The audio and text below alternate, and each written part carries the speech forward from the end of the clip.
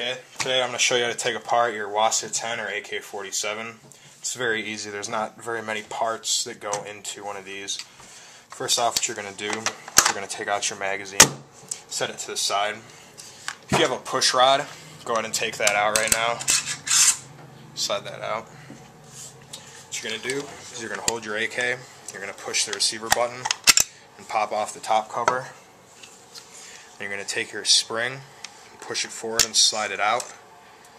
Set that down. I'm going to charge your gun, pop out your bolt and piston, and if you want to, that slides out. And if you want to put it back in, you just line up the triangular groove with the bolt, and it slides in, locks in place.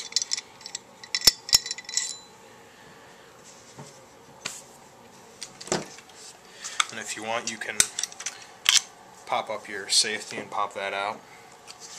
And what you're going to do is you're going to pop your switch right here, take out your gas tube and your top fore end. You're going to flick that switch right there, slide off your hand guard.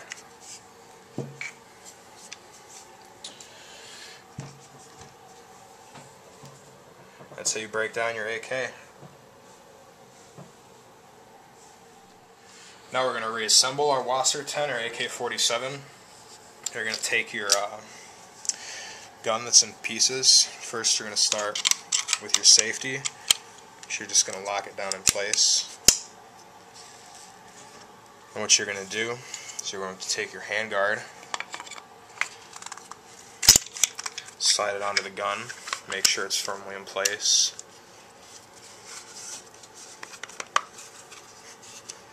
Lock that. You're going to take your gas tube and your upper fore end. You're going to slide that down, lock it into place with the switch so everything's nice and tight on there, it's not going anywhere. And what you're going to do is you're going to put your bolt back inside your charging handle, like I said before, by matching up the triangular one with the bolt. Then you're going to slide your piston tube inside your piston, making sure that the bolt's down because it won't go back together unless it's like that. You're going to lock it in, push it forward, slide in your spring, lock it in place, back on your top cover, lock and load.